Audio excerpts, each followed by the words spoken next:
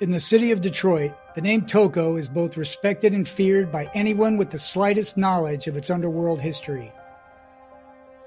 They are the survivors of a bloody prohibition war that conquered their enemies and established what is now known as the Detroit Partnership. They are a special breed. Not so far down the bloodline, a great-grandchild is born into the Tocco clan, but he's known as a defato, a man whose lineage is not full Sicilian. Even worse, his Sicilian lineage comes from his mother, making him ineligible to ever make a real name for himself in the Tocco regime. But this man is a Tocco and will grow up strong in the ways of Cosa Nostra. He will serve his family and strike fear into the hearts of anyone that is crazy enough to challenge him. With fists like steel and a disposition to match, he will use his genetic fearlessness and a vicious cunning to pursue a life of crime that is hard to top. This is the legend of Alan Gunner Lindbloom. I wouldn't know a gunman if I saw one. The gangster era's coming. 5 feuds of public enemies bring a reign of terror and baffle police. How did this famous gangster treat you? He treated me wonderful. This is what I'm telling you, what I'm exposing. This is my doom. Gunner, yeah, he doesn't know this. We've got a running joke on the show. I knew a guy named Gunner Wolf in a coding class. I used to be an IT guy. I talked about what a badass name Gunner is. My life would be different if I was Gunner Crooks. How cool was that name, right? Yeah. So as soon as I meet you, I'm like, nobody's going to call me Gunner anymore. That's funny. It kind of sucks. You're still the crook. The people from my old life knew me as Al. My new life, I'm Gunner, which is my real middle name for the record. My real middle name is Gunner. And my wife calls me that. Some of my friends do. But my wife has kind of differentiated the old me from the new me by no longer calling me Al. That Al was the bad guy, Gunner's the good guy. And so you can call me either one, whatever you want. Gunner's, it's fine. So that was the interview. It was interesting. We just kind of met by chance, how God throws people in your path, and I really believe that. But we met, decided we're going to do his biography. And if you know this guy, he is amazing in that he does like 101 videos in a month or something. I don't know what it is, but he's on different shows. If he's driving to the store, this guy's like filming a video. So when he first got a hold of me, he's like, yeah, I'll do it, man. I'll give you an hour, and that's not how we do it, It is a journey. From beginning to end, it is a lot of work and a lot of time and commitment. And it's funny because a lot of people tell me that, man, it sounds like you guys are just winging it, and which is cool. I love that. But you guys know, it takes 2 weeks worth of solid sleepless nights to make this sound effortless. I appreciate it. And of course, all the people that listen. So we got to skip a lot of the fanfare that we normally do in Banner because this is going to be a long show. Last week we did Gigani, the Chin. And we had a segment in there about Frank DeChico getting blown up instead of John Gotti, and really got a lot of response to that, a lot. And when I posted things of Frank DeChico, I did his car and stuff on Instagram. If you don't follow us on Instagram, it's the Parnters-n-Crime podcast. You should follow us. And I got a lot of personal messages and stuff, saying that my father knew him, my brother knew him, he was in our neighborhood. The guy was loved, and we'll have to really look into him more and do a show about him sometime because I can't remember the last time I got that much emotional reaction about somebody we talked about. But one of the best things I got, a guy I talked to, on Instagram and stuff, and we text back and forth. His name is Joe Antonura, and he was a Colombo, and he shoots me a message and says, hey, man, I was there. So I got his take on it, and I'd like to read that because it was, of all the things I got, this was the most compelling. It was cool. It's like a piece of history, right? Right. I'm going to go ahead and share this with you. It's basically a short story with 5 of us that day. Myself, John Calandra, Jimmy's brother, John Padone, Joey Milano, and Fabrizio D. We were headed to the club for some reason, not sure of the reason though, it's so many years ago. We were halfway there when the car blew up. It shook us to the core. We seen Frankie, or what was left of him. It was crazy. What I heard was they were aiming for John, and they got confused because of the way they walk and their body size. Then someone else was saying it was payback on him because Frankie set it up. And he's talking about the Castellano hit. It was Frankie that got him over to Sparks Steakhouse. Okay. So it was confusing. All I know was that day will never be taken out of my head. The noise, the smell, all of it. There's a lot of shit that happened, though, on the years on Bath Avenue. A lot of stuff some people don't know or don't remember.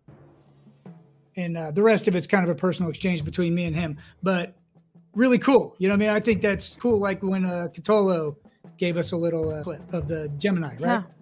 I get a ton of this stuff and it's all cool. Like I read every bit of it and I answer every bit of it. So if you got something, you know, please send it to me. Like I said, the best way is on Instagram. And I've built a lot of relationships that way that go on. And really great people. And Joe, great guy, you know, and love talking to him. And I wouldn't be a bit surprised if we hear a lot more from him because I really like this guy. And thanks, Joe. Thanks for sharing that. Yeah, that was very kind. Partners-in-Crime, welcome back. It's been a long 2 weeks. If we were still at their big round table, now it's a metaphorical round table. We've got Zach the Zip Griffith. Of course. Great to be back. And across we have our new regular, Annmarie Juliano, back by popular demand. Yes, thanks to all the fans out there. All right, I got a lot of good comments about you. It's kind of weird. It's great. And I had a weird experience as I'm getting this all set up, the computer set up and everything, and this dude walks in and I'm like, who the heck is this, right? Do you guys remember Joshua the intern? Vaguely. Yeah, a little bit. Apparently he's back. At first I'm thinking it can't be Joshua the intern, you know, because I'm setting everything up, but if it was Joshua the intern, he'd be doing it, right? Exactly. Yeah, so it can't be, but no, it turns out it is him. He's just not doing his job. But yeah, now notice that's a foreshadowing. I'm not doing my job as an intern, so I might be getting a promotion. Does squat for a month, that comes back asking for a promotion and a raise. Behind the scenes, Joshua the intern has been hard at work. He's still doing research and helping out. He's still a valuable part of the team. I'm just busting his chops. Whatever. So I don't know how many people know this story. He's kind of blowing up. He's everywhere, but there's a few things that set this guy apart, and I want you to understand that right off the bat. He's a descendant of the Tocco family, which in Detroit is literally like being a Luciano. Like they started this whole thing. He is mob royalty. Okay, that's the first thing. The second thing is this guy is not the average guy. He's an extraordinary person. He is huge. He's a fighter. He's a deadly fighter. Think Galani, right? On top of that, super intelligent, like a high IQ, 130 kind of guy. He is a highly acclaimed writer. He's writing novels, and people are already saying, like, he's writing on a world-class level. So I want you to keep this stuff in mind as you're listening to the story, because this is not some run-of-the-mill jabroni that lived a gangster life in Detroit.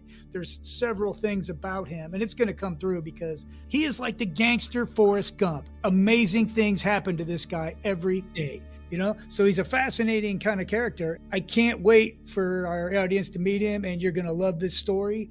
And I'm really excited. We got a big night ahead, and so let's get started. Alan Gunner Lindbloom is born in April of 1973 to parents George Lindbloom and Grace Carmela Tocco. When it comes to organized crime in the Detroit arena, Gunner is not without a certain pedigree. His grandfather, Peter, is a renowned and respected boss. Grace is the daughter of Peter and Grace Tocco, and they are not well pleased with her choice in husbands. George Lindbloom is Swedish and is an outsider in a very clannish and secretive family. His great-grandfather, an immigrant from Terracini, Sicily, is Joe Tocco, known as the Beer Baron of Wyandotte, and was a leader in Detroit's West Side Gang. His arrest record shows 11 apprehensions since 1915, charges ranging from arson, bootlegging, income tax evasion, and of course, murder.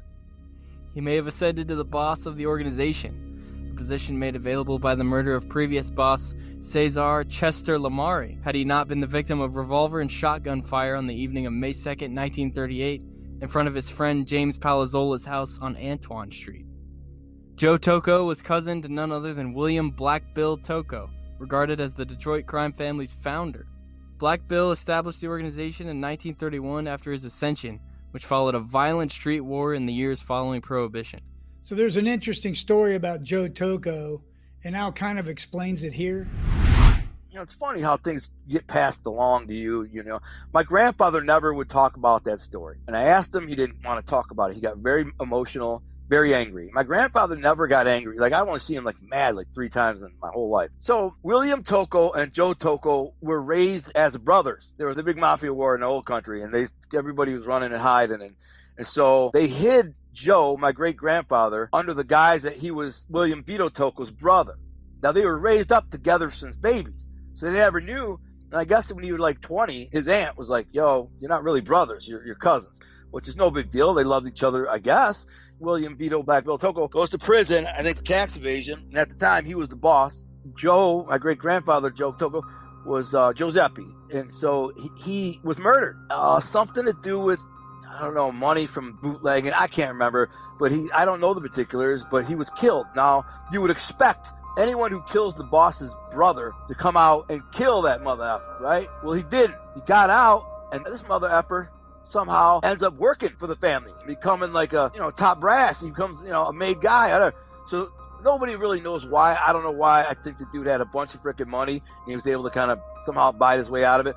Maybe William Vito Tocco and Joe Tocco had a beef over something. I don't know. But whatever the case is, he was allowed to live. The killer was allowed to live. And then he was murdered, though, I think not that long, like 10 years later, he was killed. My grandpa would never talk about it, so I don't really know, what happened, but that's what I know. That was a good story. Yeah. So I'm thinking here, let's have read that article. So we're going to go ahead and read this. I dug this up. It's an article probably from the Detroit Free Press, and it's titled Michigan Mobster Joe Tocco Succumbs. And this is the story of how his great-grandfather died. And there's a picture of him, too. Yep. Dapper-looking guy. Yes. May 3rd, 1938, at 4 o'clock in the afternoon, Detroit mafioso Joe Tocco died at Wyandotte General Hospital of gunshot wounds suffered the previous night. Tocco, a native of Terracini, Sicily, was regarded as a leader of the Detroit area's West Side Gang. Authorities knew him as the Beer Baron of Wyandotte and as organizer of rackets in downriver communities. At the time of his murder, he was the proprietor of the Kitty Cat Beer Garden, 635 South Bayside Avenue. About 6 months earlier, he shut down a gambling establishment. At 9:30 in the evening of May 2nd, Tocco parked his scarlet red sedan on Antoine Street and emerged. Shots were immediately fired at him from a shotgun and a revolver. Tocco ran from the car to the rear door of 215 Antoine Street, home of his longtime friend, James Palazzolo. As he ran, the guns continued to fire. The gunfire halted as Tocco stumbled through the doorway into Palazzolo's kitchen. Tony Bazzo, a neighbor of Palazzolo, took Tocco to the hospital. Police interviewed Tocco in his hospital room, but the mafioso claimed he was unable to identify the shooters. Early in the morning of May 3rd, Tocco received a blood transfusion from his brother Peter and went into surgery. Doctors tended to 6 bullet wounds in the gang boss's back. 4 slugs were removed. The damage to Tocco's internal organs was too great to repair, and Tocco died of an internal hemorrhage that afternoon. An hour after his death, some children playing in the field about 100 yards from the scene of the Tocco shooting found a sawed-off shotgun in a ditch. Police determined that the gun had been fired twice and then jammed. It contained 4 unfired shells. The authorities considered the possibility that Tocco was killed as the result of a romantic affair. While he was married and had children, Tocco was reportedly spending a good deal of time with Mrs. Gina Rossi, wife of a former Tocco business partner. There was also suspicion that out-of-town gunmen had been brought in to murder Tocco. The previous Friday, 2 men asked Wyandotte police officers for directions to Tocco's beer garden establishment. So it appears Tocco, the article goes on to say, may have been eliminated in order to cement a new East-West alliance in the Detroit underworld. But it's speculating, and that's the kind of thing when you're doing this. And I think this depiction is like kind of put together much, much later, not that long ago, but it's using a series of Detroit Free Press articles to kind of conglomerate the story, if you will, or to kind of put the story together. There's things I know were wrong, like it talked about William Black Bill Tocco and said that apparently the two weren't related when they were obviously related. You know, they were cousins raised as brothers. So it's not perfect.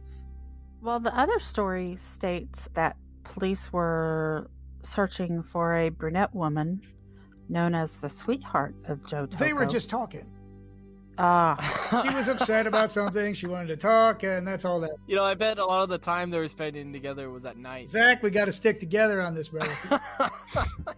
Yeah, sure. Yeah. So, yeah. So there's a lot of articles to this effect and stuff. But it's interesting because Gunner doesn't seem to have a lot of interest in this. And I kind of get where he's coming from. He's like, look, I was a tool to them, and all they did was use me, and they were going to throw me away. And I don't miss him, you know? He's got a buddy, Scott Bernstein, that's a great Detroit historian, like 10 times what I'll ever be, if not 1,000 times more. And he's got a lot of this history and stuff, and he knows more about it, obviously, than we're going to.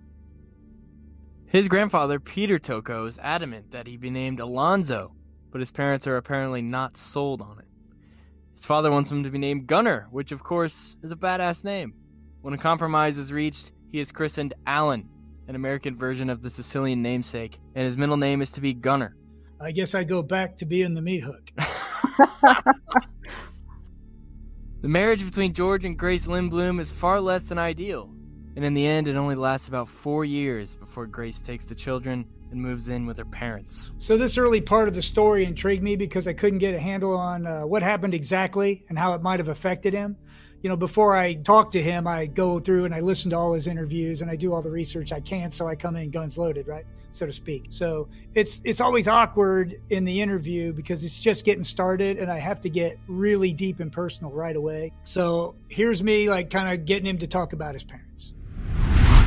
So I want to go back to your earliest memories. Do you remember that time when it's you, your parents, and you're less than 4? Yeah.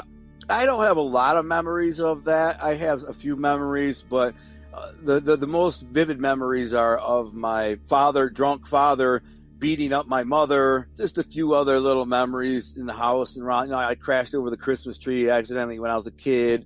You know, my dog, whatever. But the ones that stand out was my drunk dad come home and slapped the shit out of my mom, and then you know that's why they divorced when I was 4. Do you remember your dad? He never beat you, right? No. Like your dad didn't slap you around? No. Like, did your mom kick him out? My dad was a drunk, and my mom she basically said she's leaving him and took us kids to my grandparents' house, my grandma and grandpa Tocco, and that was the end of it. It's kind of a funny story. I was talking to my dad not a year or two ago, and I was talking about that time, and my dad says, you know, I was a lucky guy. Had your mother gone back to your uncles and told them how I was treating her, I could have came up missing, yes. You know, and that would have been bad. It's like saying that I slapped around a Gambino girl in New York. Yeah. You know, it's mental. That anybody would lay a hand on her, it's insane. Yeah. You wouldn't do it. Yeah. And that was my question. Like, how does this even happen? It's almost like Godfather when he's smacking around Connie. You know, you know what's coming. It's exactly like that. I always compared my dad to that Carlos or the Gianni Russo character. That's who my dad was, that guy. It's exactly like that. And my mother had loved him till the day she died. She left him, had a nervous breakdown. We went and lived with my grandparents, but she would never say what he did because she knew that he would end up dead. So my uncles didn't like him to begin with. Even the boss, Jack Tocco, you know, who is the Don of Detroit my whole life. I know until he got to know me when I got older, he kind of looked at me and like, I don't know, I felt like it. Maybe it was not true. Maybe it's just me with a complex. But I felt like he looked at me like I was a representation of my dad, who he didn't like. But my parents were at Jack Tocco's wedding, where Frank Sinatra sang, by the way. Allegedly, Frank Sinatra didn't want to sing there because he didn't think Jack Tocco was a big deal. And Sam Giancana pulled him aside and said, "You're going to sing at this guy's wedding. You never disrespect someone like him." And that's when you know, Frank Sinatra realized that this Jack Tocco guy, whoever he is, he's the big deal. Sam Giancana calls and says, "Don't disrespect this man. You go sing at his wedding." And he did. My parents were there at his wedding. But anyways, it's just, yeah, my dad was the Carlo dude from The Godfather. Same character, real life. But it makes sense if she never told him. Because as soon as I'm reading this stuff, I'm like, why didn't somebody smack this guy around? That makes sense. So your mother, you said before that your mother had mental problems. It's because of this, right? It's because of the abuse? Yeah. Yeah, that's exactly what it is. It was my dad's abuse. In my novel, To Be a King novels, the main character's mother was a reflection of my mother, except she's Jewish, and that the family didn't really like her, and she had like a mental issue. So you read my novels and you get to that point where you meet his mother. It's not a main character, but that character, who she had mental problems, she kind of, King Falcone, her son always has taken care of her all her life and cooks the meals and cleans the house. And she's just kind of this zombie woman who pops her meds every day and like watches freaking Oprah. So anyways, that was kind of based on my mother. It was the same way, you know. So it'd be accurate to portray your mom as having more emotional issues than mental issues. She's kind of broken. Yeah, no, she would have nervous breakdowns, and is what they labeled them, and she would kind of go off her rocker. Then they get her medicated, and she'd calm down, and she'd be good for a while. But even when she was medicated, she was kind of like a zombie, just kind of. My mother was a very, very adoring mother. She loved me more than life itself. If she had $5 that last her a week for food, she wouldn't eat for a week just so I had $5 so I could go out and hang out with my friends and get some beer when I was a teenager or something. I could do no wrong. No matter what I did, I could do no wrong. You know, I love her. She was the sweetest, kindest, most gentle woman I've ever known. I feel like God took her away early because she was better than this place. She was better than this world. She deserved better. She was an angel. And she's about as close as you could get to someone being without sin. She married my dad as a virgin when she was like 22 years old, and just, you know, she was very naive. She lived a sheltered life because where we grew up was this very secretive enclave in Grosse Pointe, Michigan, of very powerful and wealthy people, including the mob bosses. Everybody lived in the same neighborhood. Everybody's related. It's all cousins, aunts, and uncles. And my mother had about 25 cousins who freaking guarded her chastity. She was expected to marry somebody in the families, and that would kind of strengthen the power of two families. Instead, she met my dad, fell in love with him, and nobody liked the asshole. And so, like he said, like, had she gone to them and said, listen, this is how he's treating me, she knew he'd be dead, so she never did it, you know. Your dad's not even Italian. Swedish and German, I think is what he is. Yeah, they're not going to like the Swede no matter how good he is, you know what I mean? No. It's not going to happen. So there's that. Something that kind of surprised me as we're getting into this, Al has a sister. Yeah, you kept harking on that. He didn't seem to want to talk about it. Yeah, and I don't want to get into the personal things, but at this time, he's got a sister. She's older, like 2 years older, and she's pretty popular. She's like, I think she was even in beauty contests and things like that. And they got along really good. But in his young life, when he's moving around and getting from all the things that are happening, she's there. Yeah, but obviously when they were young, they were very close.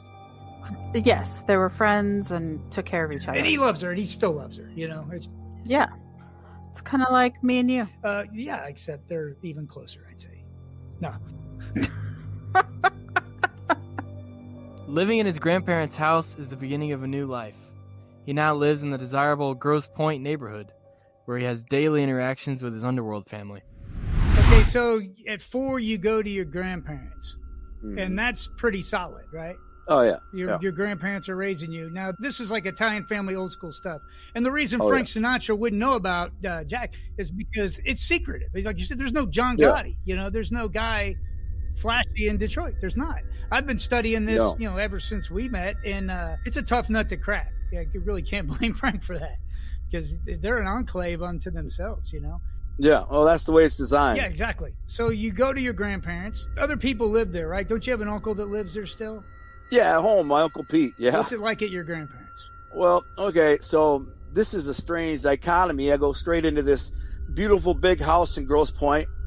This house is today worth $1 million at least. It was given to my grandparents for $1 by the father-in-law, and that's a crazy story in itself. My grandpa, when he was coming over from Sicily, he was on a boat coming over here, and he met my grandmother. She was like 14 or 15. He was like 16, 17. He was headed for St. Louis. She was headed for Detroit. Her dad had a little bit of money, not much, but a little bit to start a business or something. And he fell in love with her on this boat. You know, it was a 10-day boat ride or whatever it was. And he said, when I get to where I'm going, I'm going to come back and I'm going to find you and I'm going to marry you. Of course, my grandma was like, yeah, sure, whatever. And he was kind of a pauper. He was leaving Sicily to escape a mafia vendetta that had taken like all his cousins and uncles and stuff, just like in The Godfather. It's the same thing. Anyways, he goes to St. Louis, where there's a very big mafia presence that's connected. In fact, Detroit called all the shots for the St. Louis mob. They were putting people in place. They decided who the boss was. They decided who the underboss was. It was Detroit. St. Louis was Detroit. Scott Bernstein, the expert, just told me that not long ago. And I said, well, that makes sense because I knew my grandpa went there and he had family there. So he joined the military.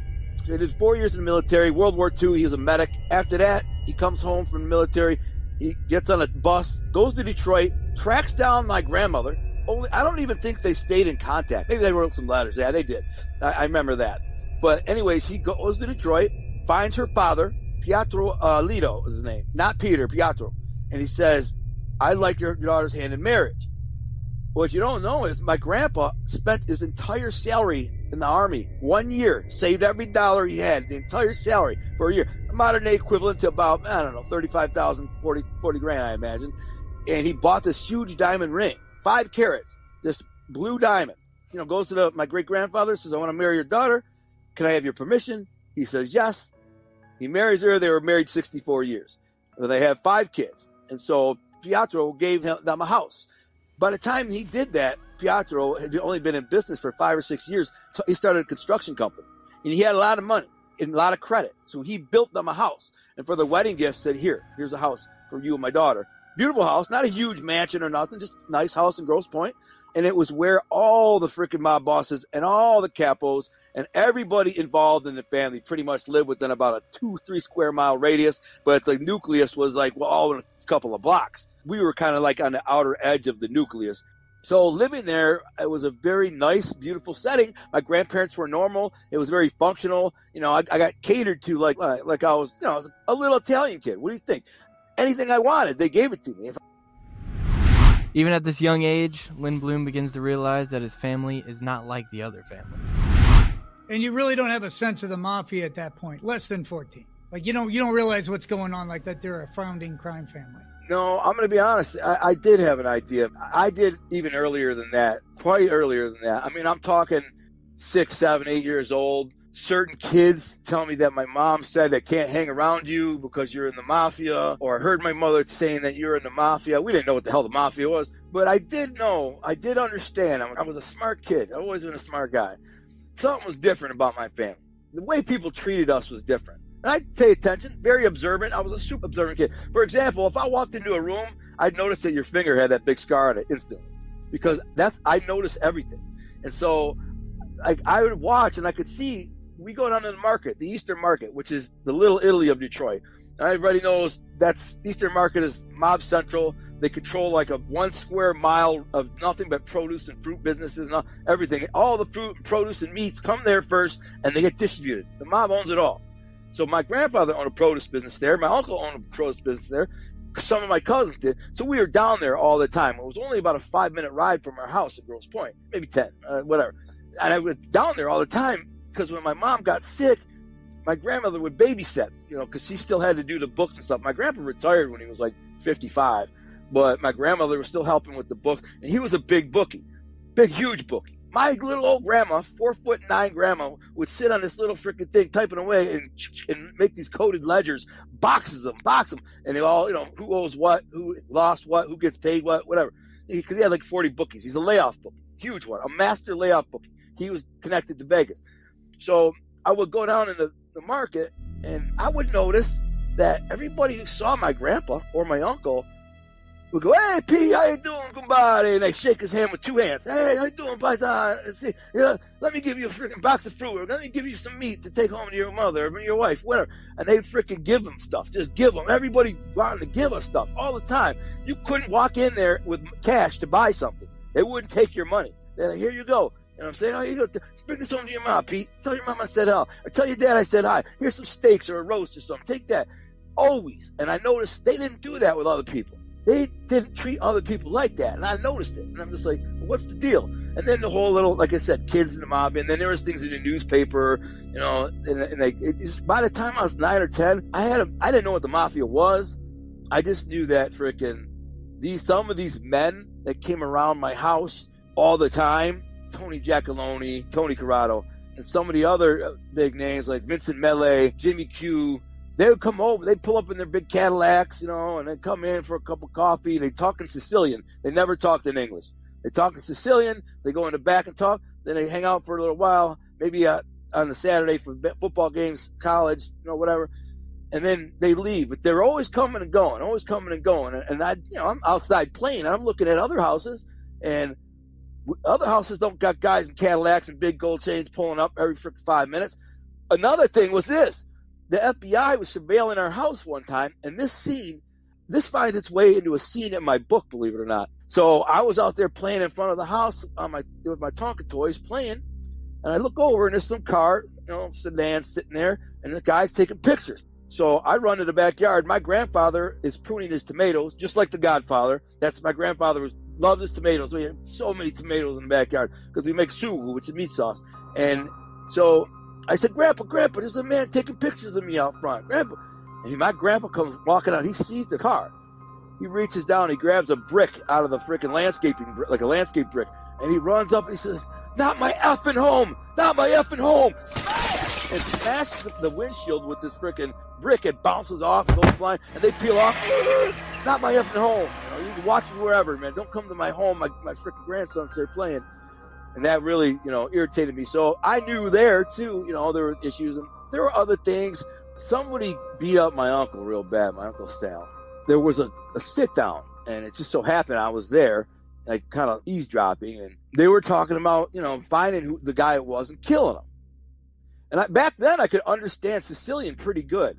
I can't remember the crap now, but back then, because everybody spoke Sicilian all day, every day, that I was able to understand. And I guess some dude cracked him with a crowbar. The particulars of why I won't get into, because there's probably open cases. But at the end of the day, they're like, we're going to find this dude and kill him. And I'm like 9 years old listening to this. They don't think I can understand because I'm 9 years old and they're all speaking Sicilian. Like I said, by the time I'm 10, 11, 12, I had a pretty good idea that my family wasn't like everybody else. So he talks about some men that came around, and he talks about Tony Giacalone. He's a Detroit mobster who, with Anthony Provenzano, are believed to be the last people seen with Jimmy Hoffa. Right? Vincent Millay was a capo in the Detroit Partnership and an associate of Jimmy Hoffa. Jimmy Q, actually his name was Raffaele Corassano, I think. Been serving as Jack Tocco's concierge as he took that role over in like 1979. So these are big wigs in the Detroit mob that are coming around his house and being a part of his life. Right? And a lot of people don't realize I actually lived in this part of Detroit for a few years. So this was my stomping ground, though, and it's kind of laid out like that. Like Grosse Pointe is a really nice area. There's St. Clair Shores. It's gorgeous. When you're standing there, it looks like the ocean and stuff, and there's all these $1 million houses. So where his grandparents live, it's good luck if you want to live there now, right? And then there's this thing called Downriver, and I lived on an island called Grosse Ile. I had a house there. And there's this weird thing about when we first get there, they're like, well, you're going to live up at Grosse Pointe, right? You're not going to live downriver. And the downriver people, when I'd meet people there, they're like, well, you got to live downriver. You don't want to live up there. They're kind of competitive about the geography of Detroit. It's really interesting. At the age of 5, Al starts school and his tendency to find trouble begins to manifest. Dude, listen, I was the worst freaking raucous, rambunctious, bellicose kid. I had some mental issues too. They called me back then is what they called it, hyperkinetic. Today they call it ADD. But back then they called it hyperkinetic, and they put me on Ritalin. Nothing could slow me down. Here's the main reason. They kept testing my IQ because I couldn't focus on class. I'd always disrupt the class. I would always talk and flirt with girls and shoot spitwads and cause problems and get in fights. And they're like, what's his problem? Let's test his IQ. Is he slow? Is he stupid? Then I come back with this really high IQ every time. It's just below genius. They're like, he's smart. He can do it, but he just chooses not to. And I had a deep dislike for bullies. I didn't like bullies. My very first day in kindergarten, Grosse Pointe, when my parents divorced and I moved them to Grosse Pointe, I started kindergarten. Actually, I think it was the second day. The kids, they give us building blocks. They're like 2x4s and 4x4s or whatever. Here's this kid, this big dumb kid who got held back a couple of classes. I mean, meaning he's like 7. He's still in kindergarten because he's a big dumb oaf. Big dumb Italian. Luca Brasi. He's a freaking 7-year-old Luca Brasi. He's bullying all these freaking kids in there, taking their blocks, whatever. I'm watching this kid. Now I'm just a skinny little wiry freaking kid. I get mad, I pick up a freaking 2x4, and I walk over and start clobbering this dude. In the head. I bust him in the head 4 or 5 times. He's screaming and crying. I get suspended. Second day in kindergarten, I'm suspended already. And so that's basically set the tone for the rest of my life in school. From this point, Linbloom enjoys a relatively normal life. He will someday look back on this time period as one of the finest he ever has. It was a time of family and friends, and it was also a time of rudimentary wise guy education. So I did have 2 uncles that were living there. So my uncle Salvatore, he's about, 15, 16 years older than me. And then my uncle Peter Paul Tocco Jr., he was 12 years older. And he was a street guy. He was a bad guy. He was a, hustler and hung around a bunch of bikers and wise guys. And so I kind of looked up to him and wanted to emulate him when I was a kid, He's the one who brought me into the life. He brought me in. He told me who was who, taught me the rules, And he would say to me, he's like, you're a defetto. A defetto means a half-breed. He's like, so you're never going to get made. You're never going to be a capo. He's like, but you are a Tocco, and they're going to respect that.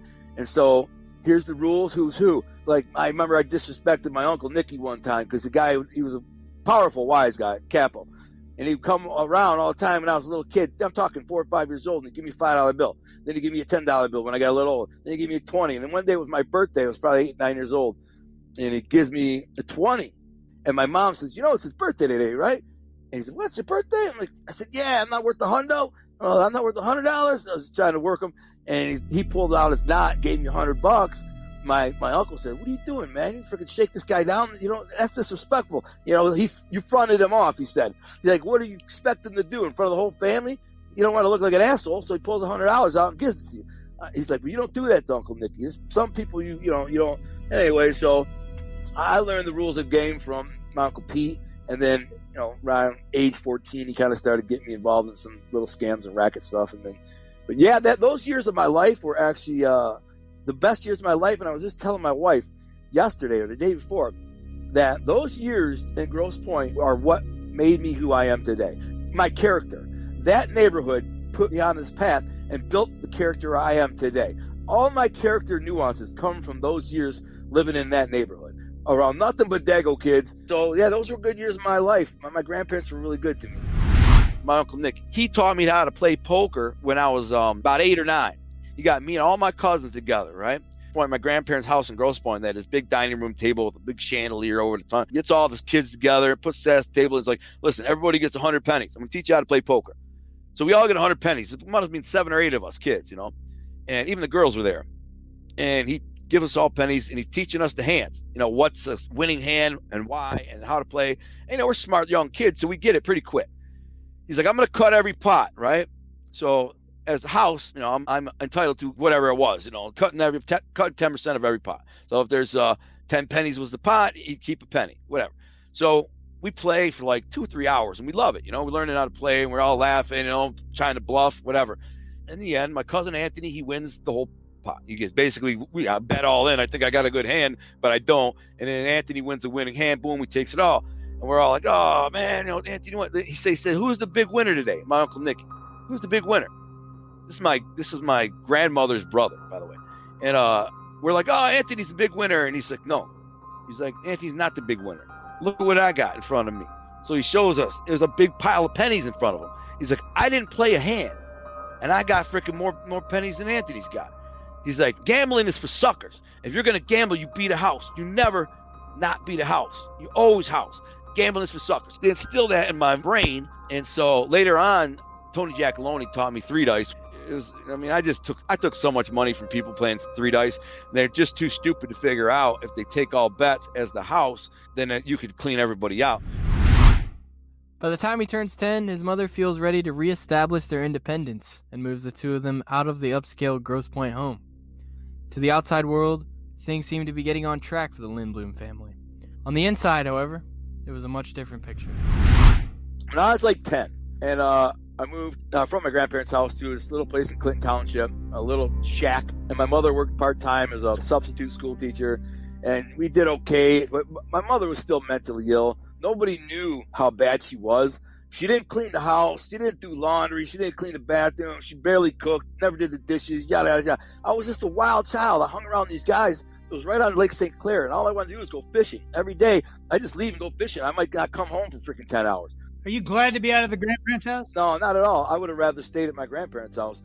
That's where I grew up. That's my neighborhood. That's all my friends and cousins and aunts and uncles. They're all there. But, I was kind of like, in one way, proud that my mother was able to get us out on her own, so she felt like, she could be on her own. But it didn't last. It lasted a few years. She kept having nervous breakdowns, going to a mental institution. With his mother struggling against her emotional and mental issues, it's difficult for her to provide the kind of life she has always wanted for her son. Al finds himself restless and unattended. I had no supervision, so I acted like a freaking maniac all the time. And those were fun years of my life because, like I said, we lived right across the street from Lake St. Clair, and all my friends lived like right on the lake, or we all lived there. So we go fishing every day. We go out on the boats fishing, and there's little patches of woods around, and we go hunting with our BB guns in the woods all day, shoot our bows and arrows. It was like I was Huck Finn for 3 years. I fell in love with this stuff. So, I mean, that's the reason why to this day I'm a huge hunter and fisherman because of those little 3 years. Although he's enjoying the freedom and the companionship of his neighborhood friends, he's also acutely aware that things with his mother are getting progressively worse, until one day, it all comes apart. Right at the time my mother went into an institution, which is crazy, nobody knew she was in the institution except me and my sister. She walked all the way to my dad's house on barefoot, which is like 7 miles away. And she was pacing back and forth, just talking crazy. The cops came. She fought with them. They ended up like tackling her and cuffing her. She ended up in a freaking crazy house. Well, we didn't tell my grandparents. We didn't tell anybody. We didn't want to go anywhere because, now we've been living here for 3 years and our friends are here. And we basically took care of ourselves anyways. So we wanted to stay, and my grandparents never came to our house, this crappy little shack that we rented. It was a house that was divided into 3 units, just tiny, 2 bedrooms, a little tiny living room and kitchen, and it was filthy. But, we liked it there, so we didn't want anyone to know. We were ashamed. We wouldn't anyone come look at the house. It was disgusting. The family's not giving her any money? She wouldn't ask, so that's the problem. She wouldn't take it. My mother wouldn't take it. She said, we're good. Everything's good. I'm making enough money. I got you. Exactly. They don't go there. We go to their house every Sunday. We go to their house, have dinner every Sunday. They send us home with some food and some produce, because my grandpa had all produce business. So we always had boxes of fruit, bananas, whatever. So he sent us home, and we go back, and then come back Sunday, and everything was fine. Every Sunday, they never knew. They never came to our little crappy shack. Why would they? You know what I'm saying? We go to their big house in Grosse Pointe for dinner every Sunday. With the Linbloom siblings flying under the radar, it isn't long before his dysfunctional home life bleeds over into his school life. Eventually, I got expelled from school because I beat up a bully right in front of my principal. I had been suspended. I'm not exaggerating. I think it was 10 times. Some of them were in-house suspensions where they put me in this like closet type of room and just give me my homework and say, stay in there and do your homework all day, which I hated. I just couldn't do it. I was a nightmare. It was like being in prison. That was my precursor to prison. They stick me in a prison cell, basically, smaller than a cell, with a desk, and here's your homework, go work. Because I had acted a fool in class, and I don't even remember why. I do remember some of them suspensions were fighting, but one time, there was this kid named Bruce the Moose. Big kid. Big, harmless, big, goofy kid, right? We called him Bruce the Moose because he was a big guy, Moose. So he's at the drinking fountain, he's drinking some water, and this kid, a new kid, named Bill Plunkett, comes walking, a good-looking kid, kind of cocky. He comes walking by, and wham! He slams Bruce the Moose off the freaking drinking fountain, right? Could have knocked his teeth out, you know what I'm saying? Kid bangs his head. He looks back like, man, what's wrong with you? Whatever. I snap, black out, and I walk up, and the dude's got a thing of pencils in his hand, with like 12 dozen pencils. And I walk up, and I grab the pencils out of his hand, and I go, crack! I snap him over my knee and go, and throw him in his face, puff! And I said, what you want to do? You want to pick on somebody, man? Pick on me, punk ass bitch. He don't say nothing. I'm like, that's what I thought. I turn around, I walk away. Just as I turn to walk away, he jumps on my back like a monkey. And I freaking just I slam him over my back. And wham, wham, wham, just wailing on him. It seems that Linbloom has finally gotten in one school altercation too many. And by the 8th grade, the days of parentless living are about to end. Well, my principal, Mr. Johnson, Pegleg Johnson, he was right there. So he saw the whole thing. So he basically said, enough is enough. I'm expelling him from the district. We don't want him back. And they tried to get a hold of my mother, and they couldn't. They found out my mother was in the hospital, and I got nobody at home to supervise me. So they called my father, and they're like, you got to take him. So my dad had to take me. So I moved my freaking dad, my alcoholic freaking tightwad dad. And at that point, I was like 14. I was in 8th grade. I was only like 10 weeks into my first 8th grade. And so then I moved with my dad, and that was freaking kind of a nightmare. Not surprisingly, and despite his higher than average IQ, Al doesn't meet the requirements to move on to the 9th grade and is forced to repeat. From here, it seems that things continue on their collision course. So I go to 8th grade. I make a few friends. Of course, I migrate towards, Italian kids. So my best friend, Jay Battaglia, was the inspiration for Vonnie in my book, Vonnie Battaglia. Real good looking, tough guy, handsome kid, slick. All the girls loved him. He was my best friend, and I was his wingman. And of course, some other Italian friends. And I had a couple other friends that weren't Italian too. But, you know, naturally, the culture, you migrate towards them. And so I had that bad year where I didn't do nothing. I was constantly in trouble, constantly spending. I caught my first case. It was destruction of property. This douchebag friend of mine, we had a little crew called Brookie Boys because the street neighbor named Brooklyn. So I don't even know why we just started calling ourselves Brookie Boys. The Beastie Boys were out at the time, so he was like Brookie Boys, Beastie Boys. And he was a spray painter, you know, graffitiist, you know. And while I was up north camping with my dad one weekend, that's one thing my dad did do. He'd take me camping all the time, so I thank him for that. So this kid, Ricky, he ends up tagging all these schools while I'm out camping. He gets caught, and witnesses see him. They know who he is. He spray paints all over these freaking walls our initials. Brookie Boys with our initial. And they're beautiful art, but a dumbass puts their freaking name on there. I all of a sudden, now I get arrested and charged with this. And I'm like, I didn't paint shit. Man, it was, you know, but I won't rat Ricky out. You see what I'm saying? I said, no witnesses saw me paint nothing. They're like, well, your initial AL's there. I'm like, that don't mean dick. I don't mean I did it. Well, who did it? I'm like, I don't know. I was camping with my dad. Did anyone see me? Did they pick me out? Didn't matter. They still charged me with it. So my dad had to pay, I don't know, man, like $700 or $800 for the help, the cleanup. And I went to the youth home for like a weekend, and I got put on probation. So now, I'll tell you how I got expelled from school. You know, you're in 8th grade, and they had these bands come to your school, and they play a band, you know, and the kids in the auditorium there. And so there was this rock and roll band. I didn't like rock and roll all that much. But I actually listened to rap, believe it or not. And that's what I liked. You know, I grew up on it. But I like the musical part, not gangster rap. But some of that's okay too. You know, everybody likes whatever. But I didn't like this hard rock. A bunch of long-haired dudes thrashing out with guitars. I'm like, this is lame. And then they pull out a freaking T-shirts and like frisbees and stuff. And they start throwing it into the crowd, right? And I see a football. You ever see the dog that when you show him the ball, he just freaks out because all he wants to do is play the ball? That's how I felt about football. I was very, very good at football. That's something that I should put on the record, is I was exceptional athlete. Like, I excelled at every single sport. Anyways, so they have this concert. The guy pulls out a Nerf football, and I'm like, yo, over here. He's not looking, like, over here. And finally, he like throws it into the crowd, and he throws it over like maybe 6-8 feet down a couple rows. Well, I dive over everybody. I'm in the back row with my little crew. I got a little crew of guys all around me, and I just dive over, and when I catch the football, of course, but when in the process of catching the football, I need some girl on the side of the head, like right in the ear, and hurt a couple people.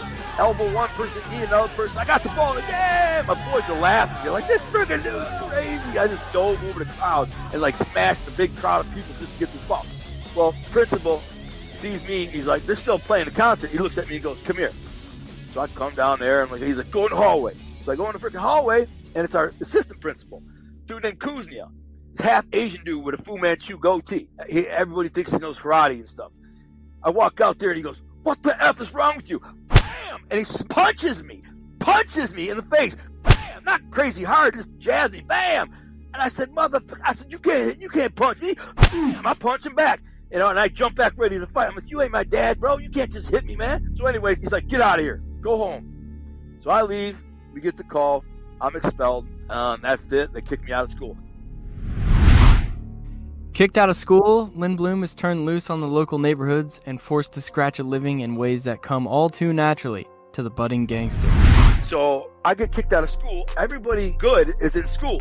Everybody bad is out of school. You know, the rejects and the morons and the losers and the dropouts and whatever. What do you think they're doing? They're all using drugs. They're all stealing and robbing. They're all up to, street stuff, gangster stuff. So naturally, I have a moped, and, I put on my troop jacket, my big gold chain, drive around the neighborhood, go all to the freaking losers' houses every day. You need a bag? You need some coke? You need this? You need that? Oh, you got this to sell and that to sell? I know a guy who wants that. Let me get this. And that's all I'm doing in the neighborhood, just riding around all day on my moped, selling weed, selling dope. So that's the crazy story how I even got put in the weed game with the crazy. My dad wasn't buying food. I'd be starving all the time. Dad, he'd have food in there for himself. I'm like, can I have that? I'm hungry. He's like, no, that's mine. Like, there's nothing to freaking eat here. He's like, eat a freaking cracker. I finally got sick of it. I went to the freaking weed man's house where we got weed I asked him to front me some weed so I can make some money. I need food. That's what I told him. I'm starving, literally. So he fronts me a quarter pound. I sell it in a day, bring him his money. He gives me a pound. I start pumping. I end up getting a bunch of guys selling weed for me. So now I'm in the neighborhood hustling. Now I got money. The first day that I sold that quarter pound, I made like $350. I bought all groceries, went to the grocery store on my moped, had groceries on my moped, brought them back, put in the fridge. My dad's like, what's all this food? I'm like, it's mine. Don't touch. Same thing you told me. Don't touch my food. And that bothered him. So fast forward, I'm on the street all the time. All I do is hang around scumbags for the most part. Obviously I was moving in the wrong direction. The school, even though I know I failed 8th grade again, they're like, we don't want them. The middle school said, we don't want them back. So we're just going to send them up to the high school and let them deal with them. So they pushed me off to the high school. So I go to high school, and like I said, at this time, I must have thought I was a rapper, but I was a typical little young wise guy. I wore like Fila tracksuits, gold chain, beeper, hat backward. I looked like, whatever. I looked like a typical little Italian kid, and that's the style that I saw my uncles wearing growing up, and I wanted to emulate them. Although it wasn't like a popular style in this neighborhood. You know what I'm saying? I'm still me from the old neighborhood, from the Grosse Pointe neighborhood. And I'm bringing the style to this new neighborhood. This is who I was. It wasn't going to change. So I kind of was like an outcast. They saw me as like a little thug or a little wigger or whatever they saw me, where I was just, different than them. I dressed different. I acted different, carried myself different. Predictably, his freshman year of high school is fraught with stolen property, drugs, and the occasional fight. It's not long before Linbloom finds himself facing expulsion for the final time. So I start hanging around this freaking kid, Ricky. He's a freaking scumbag, man. He's a lying, thieving scumbag kid, but he's a good-looking kid, and all the girls like him. So a lot of girls like him, and Ricky is always into something. Ricky always has weed. Ricky always has a party. Ricky always has some girl's house to go over to. He dresses real nice, so he got the flyest new gear. So I hang around the kid. He's a thief. He's always breaking into houses, stealing crap. What happened? I got suspended for a couple of fights in the school that year. Like, I remember one fight was in the cafeteria. Some older kid freaking tried to say I couldn't sit at this table, and I said F you, and he said F you, and he freaking grabbed me like he was gonna throw me off. I just swung on him and started fighting right in the middle of the cafeteria. So I got suspended, but I hadn't been there very long, like 6 or 8 weeks, and eventually this kid Ricky, what he was doing was breaking in lockers, stealing stuff. Now I was the weed man. I sold weed, so he'd take stuff that he'd stolen. And if you couldn't get money or weed for it, he'd come to me. You want to buy this? You want to buy that? This little stuff, gold chains and freaking, anything kind of jewelry you could find, maybe like a Walkman or whatever. And so he comes to me, and he was my boy, but I didn't trust him worth a crap. I knew he was a scumbag. I suspected he actually stole my moped, but I couldn't prove it, so I just knew it was him. And he stole my dad's gun, too. I had showed him my dad's pistol where he keeps it next to his bed in this little thing. And then my dad asked me, where's my gun? What are you talking about? He said, gun's missing. So a gun came up missing. I know it's his scumbag ass too. And I couldn't do nothing, man. I regret not smashing his face in. I do. It's one of the things I regret. But anyways, he's stealing these lockers. The way the lockers work, when you shut your lock, you spin the lock to make it lock. Well, Ricky would go down the hall and spin them backwards. If you spin them back to the right at the right spot, just go slow and go click, and you go choom, open the lock. And that's how he's getting in. So he's stealing all these friggin' coats and crap. So one day he comes over to my house. He's got this nice black leather coat. I like it. It's a beautiful leather coat. Give me $50 for the coat, or a quarter. I'm like, man, whose coat is it, man? Where'd you get it? He's like, it's my brother Frank's. I'm like, you sure this is your brother's? He's like, yeah, I'm telling you, this is my brother's. It don't fit him no more. He gave it to me. I don't want it. I got a couple coats. Give me $50. Say, all right, so I grab the coat, I buy the coat, freaking wear it to school the next day, because it was a badass leather coat, real popular brand. The kid who he stole it from sees me wearing his coat, goes to the school cop, reports it. They freaking end up arresting me and suspended me. And basically, long story short, is they expelled me from school indefinitely. And they said, we don't want him back. And they asked me, where'd you get it? And I wouldn't tell where I got it. I wouldn't tell on Ricky. That's that kind of guy I was, you know what I'm saying? I wasn't going to freaking rat Ricky out. I should have, but I didn't. My grandfather, like I said, this is the first time I ever saw my grandpa try to kind of flex his might, if you will, his name. And we went to a board meeting with the school superintendent and the principal and the school cop and blah, blah, blah, blah, blah. And it was him and my mother, my grandfather and my mother and all these people. And my grandfather come in and sit down. And he's like, my name's Peter Paul Tocco. Do you know who I am? And they said, yeah, Mr. Tocco, we know who you are. And he sits down and says, okay, I want my grandson to stay in school. I want him to finish school. And they're like, I'm sorry, Mr. Tocco, but he's not welcome here. He's just trouble, man. He's been in a bunch of fights. He comes to school every morning reeking like pot. He freaking, he's involved with this stolen merchandise. We don't want him. And he's like, but I want him to stay in this school. Who is this guy? This is the superintendent of the entire school district. So the top dog. And he's saying this to my grandpa. He's got some stones because he did not sign up for this shit. He must have been freaking like, I got to strap my nuts on for this one. Man, he and I are different kind of guys. You'd be back in school. Yeah. I know, me too, if I would have been him. But the guy was pretty adamant. I mean, I'm sure he had a meeting with all these people, the school cops and everybody else, and they were just like, this kid's a rotten apple, man. He ain't never going to make it. All he's going to do is get in fights and suspended and stealing. He's a freaking scumbag. He's cut out. He's going to prison. That's where he's going to go. So they didn't want me, and they stuck to it. That's the end of it. So I was 15 years old. They kicked me out indefinitely. Yeah. Oh, my. Listen to this sentence. With a record of school behavior so bad that even intimidation from the mob couldn't save him, Alan Gunner Lindbloom has nowhere to turn but the street life that seems to have been calling him since the day he was born. And that is when I kind of took up a full-time life of crime, because all I knew at this point, the only friends I had were dropouts, losers, and drug addicts, and thieves, and scumbags. There's tons of them in the neighborhood. I lived in St. Clair Shores, which is a very big, populous, like lower middle class suburb. And then I had all my cousins. My cousins and family was in Grosse Pointe, which is connected to St. Clair Shores. So I had two different worlds. I had my Grosse Pointe family and cousins, and then I had my St. Clair Shores friends, and I just got involved in everything, man. I ended up having a bike chop shop, tons of stuff. It's around this time that he experiences his first introduction to real organized crime. I probably should tell you how I first got involved in organized crime to begin with. This is a really funny story. I know you probably read it. I'll make it brief. But some guy owed my uncle like 20 grand. He is managing this very high-end restaurant.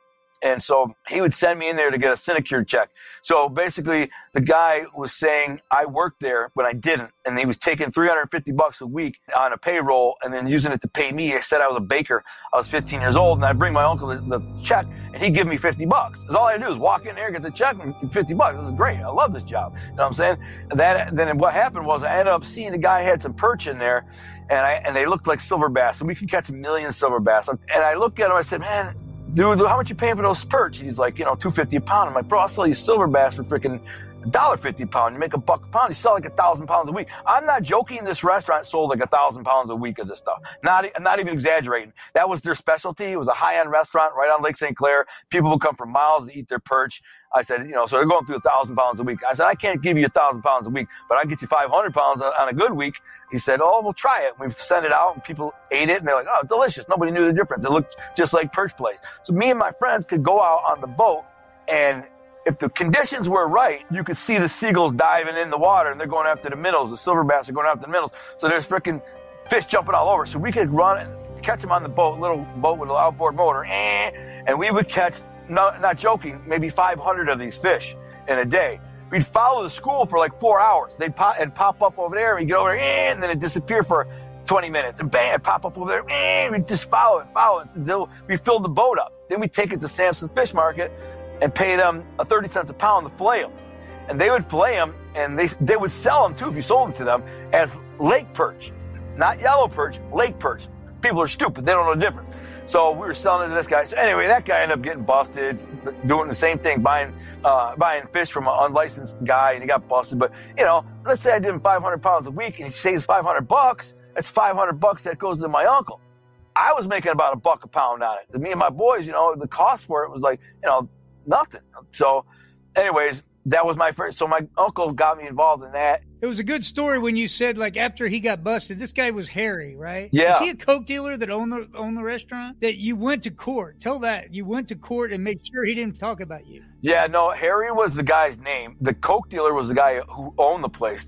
I would later learn that. I didn't know, but the guy who owned the place, I probably shouldn't even say his name, but I don't care. His name was Bobby Moore. Some big shot baller, huge cocaine freaking kingpin, but I didn't know this at the time. In fact, if you ever watched the movie White Boy Rick, White Boy Rick's plug in the movie was Art Derrick. Well, Art Derrick and Bobby Moore were 50-50 partners. They had their own Learjet, and it's crazy how they got busted too. But that's the guy who owned the place. And he was in Miami all the time because he had a restaurant in Miami. And that's how Harry was putting me on the books. And the girl who did the paperwork and the management, she didn't know I didn't work there. He just said, this is the guy. He had somebody punch me in and punch me out, whatever. And so, yeah, after Harry got busted, we got word of it real quick. And then, so my uncle says, listen, you're going to go to court and show up in the back and let him know you see him. You don't want to make sure he doesn't say anything about us.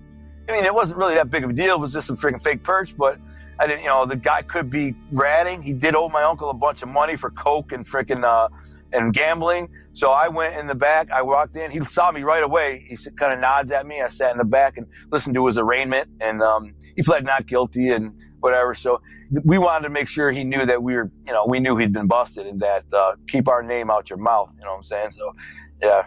Yeah, it was a good lesson, and really a generous lesson, because there's guys that would just kill and not care. Yeah, that ain't Detroit. They wouldn't kill a guy over something like that. That wouldn't, Detroit is not a murder-happy city. They're not going to kill a guy over something minor like that. He doesn't really have nothing really my uncle was selling him coke and then lending him money to buy the coke, so that's how he got him on the books, and plus he gambled. So it was all kind of a thing. But that dude, he had that kind of information, but I don't think it was enough to freaking pose a threat. And plus the guy, I'm a total idiot, he would tell. But anyway, my uncle, when I told him I wanted this mini bike, and this is this is where it really begins, the organized crime and stuff. I said, we're on my way to grandparents for Sunday dinner. And I see this mini bike. It's on the side of the road. It says $90. I see it. I saw it was there last weekend. It's still there. So I tell my uncle, who's got a freaking brand new Cadillac, and he got a big gold chain, pocket full of money. He's always got girls around, all these different girls. He takes me to the market with him all the time. He likes me like a sidekick. I don't know if you know Phil Leonetti's story. That basically the same exact story, where Nicky Scarpa was Phil Leonetti's uncle, and they'd bring him around. And that was me. I was the Phil Leonetti. So I looked up to my uncle, who was only 12 years older than me, by the way. So it was kind of an older brother more than an uncle. So I say, Uncle Pete, man, dude, buy me this freaking mini bike, man. Come on, man. I want to get this mini bike. I just wanted that mini bike so bad. He said, man, I'm not buying you no effing mini bike, man. He's like, but I'll tell you how to get it. I said, well, how? He said, go get one of those Jerry Lewis cans. Cans, you can shake. Would you like to donate to Jerry Lewis, muscular dystrophy? Stand in front of the store, get that money, dump it out, put it in your pocket, go get the mini bike. So I tried it. I only made like $12, but I knew there was this big Kmart, which is like a Myers, the Myers of its time.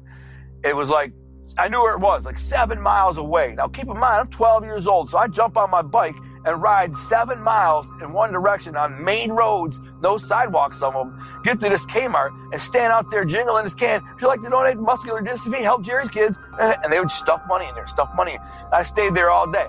I unloaded that can 5 times into a bag, tied it to my handlebars, drove back home 7 miles. Mom never even knew I was gone. Got home, dumped it out, counted $140. So I turned $12 in, kept the rest, called my dad, said, will you take me to buy this mini bike? I got the money. I don't even think he asked where I got it. I think if he did, I just said my uncle or somebody. He takes me, I get the mini bike. I love my mini bike. I think it was awesome. I got all kinds of trouble with it. And cops freaking walking me home all the time because I get caught whipping down the sidewalk 30 miles an hour. But then the other thing, so now you see where I'm going here is, this is somebody I look up to, somebody I admire, somebody I aspire to be like. And he's saying, hey, man, this gray area, this scumbaggy move, it's okay. Do it. It's how we work. This is what we do. We cut corners. We find a way. We take advantage. We do whatever. The next one was, I wanted this bike. I was into freestyling on the bike, doing the tricks. I wanted this bike real bad. $300 bike. My mom said I'd get $100 for my bike for birthday. So I'm like, the bike I want is $300. You wanted a Haro, right? I remember that bike. Yeah, exactly. So I wanted this Haro Master. Couldn't afford it. So I told my uncle, come on, man, buy me this freaking bike. I know you got the freaking money. I see the money in your pocket all the time. So I'm not buying you a freaking bike. Listen, go get your cousin Frankie. He lives around the corner. I'm not going to say his last name. He's doing life for quadruple murder.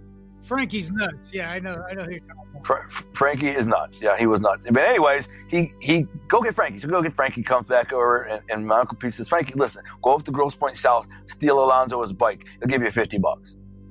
Frankie's like, yeah, no problem. That's easy. So like the next day or two, whatever it was, a couple of days. In fact, I came over to my grandparents every Sunday.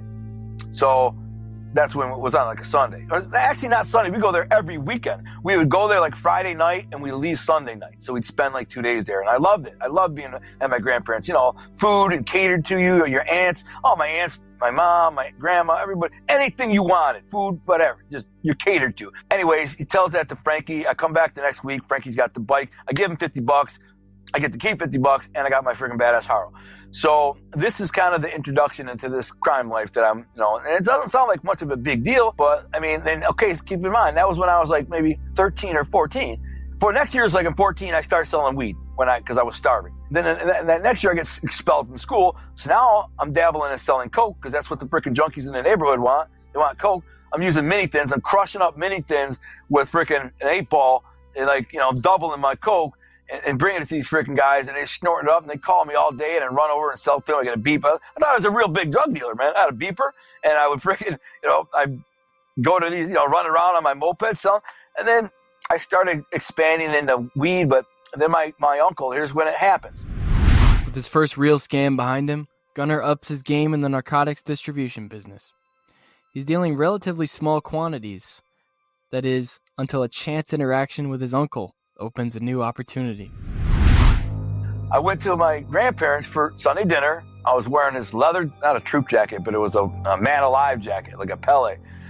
And I had a bag of weed sitting in the zipper on the front chest there. And I didn't zip it shut. I also had a lot of money in there. I had like maybe $500 in there, just sitting in there with a bag of weed. This is like my own personal bag of weed too. And, it's just sitting there hanging off the chair in the kitchen. So all of a sudden my uncle says, Alonzo, basement. Go in the basement. I'm walking down the basement. He pulls it out, the bag. He's like, what's this? And I'm like, my heart drops, you get the chills. I'm like, oh, no, I'm in trouble, drugs. Because you always taught that drugs are horrible. Drugs are bad. Grandma and grandpa are always talking about drugs. My Uncle Pete had got busted with coke around that time. And they just bitched him out and were mean to him for like 9 months. They were just freaking on him all the time because he got busted selling coke. And now my uncle's catching me with the weed. And he says, come here, what's this? I said, freaking, what do you think it is, man? What? I was like, you're going to go tell Grandpa now? And he's like, how much you pay for this? I'm like, a couple, I don't know, $25. What is it, like an eighth of weed? He opens it, he smells it, he says, this is bullshit weed, man. He's like, what are you doing with it? I'm like, I'm selling it, making money, make a buck. That's when he starts saying, well, if you're going to sell, and then he says, listen, come here. So he gives me my bag, he throws it at me, I catch it, wrap it up, and he said, come on. So we go upstairs. The house had an attached garage.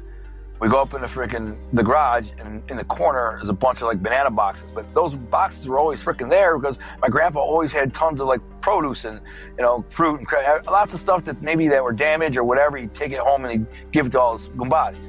So I just assumed that's what all that crap was. And he freaking comes over here and he freaking opens up a box and he says, "Here, take some of this." There's pounds of weed, pounds of it, a good weed, like much better. It wasn't like compressed Mexican weed. This is better weed. He said, you're going to sell weed, sell the good freaking weed, man. You know what I'm saying? Here, take it for this much, X, blah, blah, blah. And the price was pretty high, but wasn't that bad to where I couldn't make a bunch of money. So now I go home every week with a freaking, pound or two, and I start bagging it up. And before you know it, I got so much freaking traffic at my house to buy weed that it gets to the point where I can't do it, man. It's too much traffic. I mean, high school got out at 2:55. At 3 o'clock on the dot, there'd be 9 cars parked out in front of my house, and people walking up to the house counting money. And so this is a suburb, this is a suburb of Detroit. It's a nice area. And I got mad one day and I smacked the dude and I said, "Man, what the F is wrong with you, man?" He used to ask me. My neighbor's outside working in his flower garden in front of the house. He's like, "Yo." He's like, "I'll take an eighth of it. I'll pay you $4 for tomorrow." And blah. I smack him. I said, "Bro, you retarded, man? Freaking neighbor's right there, man." And so what I did was I kind of extorted these little thugs in my neighborhood, these little wannabe gangsters. There's a bunch of little punks in the neighborhood. You know the kind. Every neighborhood's got a bunch of them. They think they're tough. They think they're gangsters. They think they're, And anyway, so I called a meeting, and they were terrified of me. They're just terrified. I mean, I'm talking so terrified of me that if I scratched my head around them, they'd flinch. You know what I'm saying? That's how terrified. And I called them and said, listen, meet me out here in this day. And they all like freaking out, like, oh no, what does freaking Al want? Big bad Al. So I get them down there. I go in the basement and I said, here's a quarter pound, here's a quarter pound, here's a quarter pound, here's a quarter pound. Listen, I actually got them beepers too. And here's your beeper, here's your number, pass out your cards. I said, anyway, now these guys aren't saying a freaking word to me either. I didn't say nothing, but here, quarter pound each. I'm going to give it to you now, which was a Friday. I said, next Friday, we'll meet back here. You'll pay me. I'll give you another quarter pound. This is what I want. $900 per quarter pound on the front, which is outrageous. You know what I'm saying? Just rape them. So they can make $160 if they sold it at full price. But they were too scared of me to say no. So they started selling my weed for me. And they thought they liked it because they could make a couple $100 and they got free weed to smoke. And they got to act like they were drug dealers. They got to say they were freaking, one of Al's drug dealers. So they were just, they thought they were cool. Like they never come out and say that, but everybody be like, I'm selling weed for Al, blah, blah, blah. So now they got muscle. They feel like they can, this is when they start getting tough. They start acting like they're really hard now because they got me backing them up. Yeah, one of them ended up getting pretty industrious, and he would flip my weed so fast. He got a plug in Southwest Detroit. He was Mexican. Take my weed, and he'd take the money. He'd flip it in 2-3 days, and then he'd go to get his own plug, and he would go down and get like a half pound for like, $700, $800, and then he'd take that. So he kept selling my weed, but he was also selling his own weed, and he never told me. But eventually at one point I told him, I know what you're doing, bro. Freaking, I don't really care as long as you keep selling mine. But on the other hand, you could be selling more of mine. But he's making way more money. So I respected that. I was like, whatever. I almost freaking robbed him. Like one time I was gonna get him. I told him, give me a couple pounds. I want to see it. If the weed wasn't garbage, I would have freaking just knocked him out and took it because I didn't really like the kid. He was all right. He became one of my best friends down the road. And then he supported me in prison for freaking like 10 years. And then he had like a mental breakdown and got really super weird. And I don't know what happened to him. I haven't talked to him since I've been home one time. But anyway, so that's what I was doing at age 15, 16. And by then I started like clocking pretty good money, depending how you look at it, up to a couple thousand a week. And plus I started selling steroids. So I got involved in a steroid racket, and that was good. And then I was doing the flipping the stolen merchandise, because by now everybody's bringing, all the thieves in the neighborhood are bringing me stolen stuff all the time. Everything from stolen car phones to the ones in the box, the stereos and everything. I'd buy it all, bro. I'd buy a car battery if it was a good one. I'd cash them out with like a joint, a quarter ounce, half ounce, whatever. Then I'd take it up to my uncle's pawn shop, my uncle's friend's pawn shop, and then sell it on consignment, have a list of whatever. And I double my money, triple my money, quadruple my money. So that was a whole nother racket. And there's a lot of thieves and scumbags in the neighborhood who just basically went around stealing stuff all the time and brought it to me, and I'd give them a freaking little weed and they were happy. You'd be surprised how similar you and Spotto are, man. Like, it's a little bit different dynamic and stuff, but your brains work the exact same way, Really? Like the way you're just always hustling and moving. Yeah, really smart. Your brain moves fast. You see shit where people don't. He's the same way. Yeah. Well, that's why Ori became Ori. That's why he was the fixer. He was a smart guy, and he could see holes where nobody else saw them. He knew how to fix them. He knew how to patch them. That's what he did. Like with you, most people do the can, get $12 and go, this doesn't work. But you're just like, right. Nope.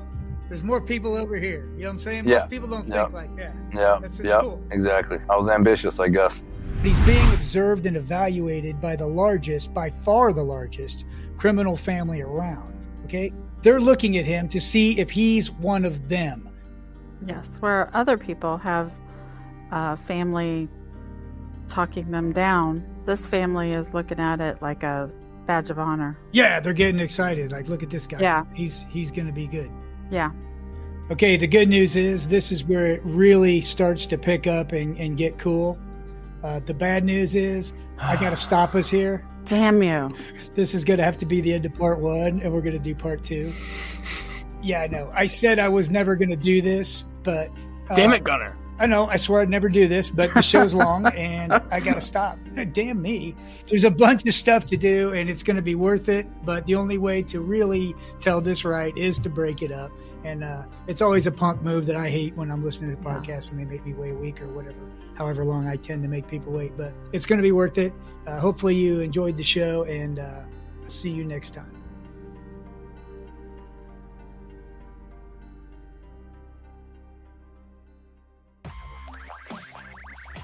Thank you for listening to Partners in Crime. This week's episode is an adaptation of several different historical accounts. Music is courtesy of Kevin MacLeod. All sources and attribute links can be found in the show notes. If you enjoyed this episode, you can follow us on Facebook and Instagram at Partners in Crime Podcast. Links are in the show notes. If you didn't like the show, keep your mouth shut. No one likes a rat.